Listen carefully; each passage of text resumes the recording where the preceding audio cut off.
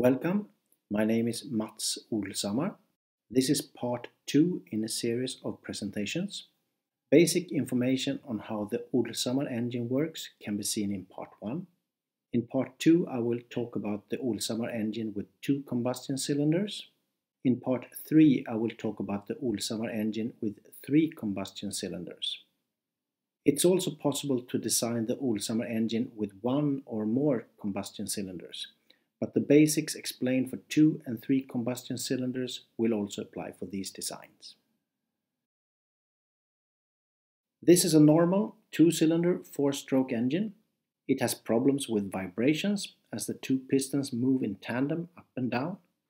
And the torque is also uneven as only 2 out of 4 strokes gives positive torque. The other 2 strokes give negative torque. So power and intake first stroke, positive torque. Exhaust compression, negative torque. Intake and power, positive torque. Compression exhaust, negative torque. This is the Olshammar engine with 2 combustion cylinders. Half of the exhaust flows directly to the turbo and the other half is pushing down on the extra exhaust piston. When a combustion cylinder breathes out, then we get some torque from the exhaust cylinder. When a combustion cylinder is in power stroke, then the exhaust cylinder will push up and give negative torque. The peak torque will therefore be lower during power strokes, and during other strokes there will be less negative torque. Together this will give the engine a smoother torque curve. Another benefit is less vibrations, as the extra exhaust piston balances the other pistons. 2-cylinder 4-stroke engines are not optimal for a turbo, as the exhaust flow is uneven. The main idea with the Olshammar engine is to extract extra energy from the exhaust and give smoother flow to the turbo. The 2 exhaust peaks from the combustion cylinder are divided into 4 smaller exhaust peaks that will drive the turbo.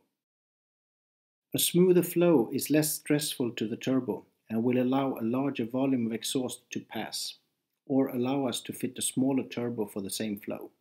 With a smaller turbo, the engine will work better at lower RPMs, and this smaller turbo will still be able to handle the same maximum exhaust flow.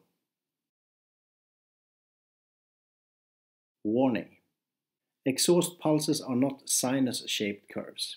I have used sinus-shaped curves as an example, but the shape of real-world exhaust curves will depend on many variables. This curve is an example of exhaust pressure. It's not the flow of exhaust, but the pressure in psi, pound per square inch above and below atmospheric pressure. Note that the exhaust valve opens before the piston reaches BDC, bottom dead center, and it closes after the piston reaches TDC, top dead center. The positive pressure pulse reaches its maximum before the piston reaches bottom dead center, and the positive pressure is soon over and is then followed by negative pressure in the exhaust. The high positive pressure in the start is created when new exhaust from the cylinder is accelerating into the exhaust manifold, where it's blocked by old exhaust that's standing still. The negative pressure that follows indicates that the exhaust speed has been high, but there's not enough new exhaust to follow, and this causes the pressure to fall. When the intake valve opens, the inflowing air will push out the last exhaust before the exhaust valve closes. We usually define the exhaust stroke as the 180-degree rotation of the crankshaft when the piston moves from bottom dead center to top dead center, but the exhaust valve is open a longer time and most of the exhaust is vented in the beginning. Piston motion is only a sinus curve if the length of the connecting rod is infinite compared to the crank radius, but that's never the case. The connecting rod is limited in length and the piston will therefore move faster in the upper part of the cylinder than in the lower part. A normal inline 4-cylinder engine where 2 pistons move up while 2 pistons move down are therefore not balanced, as the speed of the pistons are not the same in both directions. Inline 6-cylinder engines are however famous for being vibration-free. A single exhaust piston that's connected to the same crankshaft as the 2 combustion cylinders and reaching top dead center when the other cylinders reach bottom dead center is therefore not ideal to handle the exhaust flow, but could be an acceptable solution on a low-cost model of the Olshammar engine. The efficiency could also be improved if the exhaust cylinder changed its phase to handle more exhaust in the beginning, when the exhaust valve opens and there is higher pressure. But there is still a problem. At top dead center, the piston will move very slow. And this is not good, because this is when the exhaust pressure is very high, and it would be very advantageous if the piston could move very fast right here. A free piston doesn't have these limitations and is therefore more suitable as exhaust piston. The problem is, however, cost, as connecting an extra exhaust piston to the crankshaft is much cheaper, and the free piston will also require power electronics and a high-capacity battery to handle both high-capacity charging and discharging. There is also some conversion losses when mechanical energy from the piston is converted into electricity.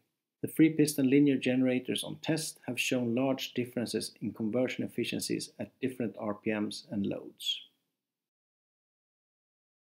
An alternative that could be both efficient and economical is to combine one small exhaust piston connected to the crank and one small exhaust piston connected to a linear generator.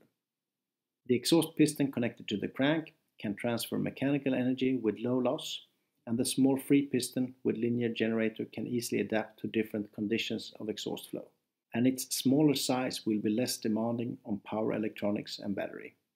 It's good if the capacity can be handled by a 48-volt mild hybrid system, as higher voltages require mechanics with special education and special procedures to work on, and that adds cost.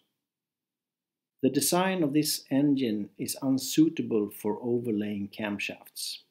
But if we limit the RPM range, we could use push rods instead. And push rods are very reliable and works well at lower RPMs. I hope you have enjoyed this presentation and thank you for your time. If you'd like to know more, then contact me on this email address, mats@olshammar.se. You can also watch video part 3 where I talk about the Olshammar engine with 3 combustion cylinders.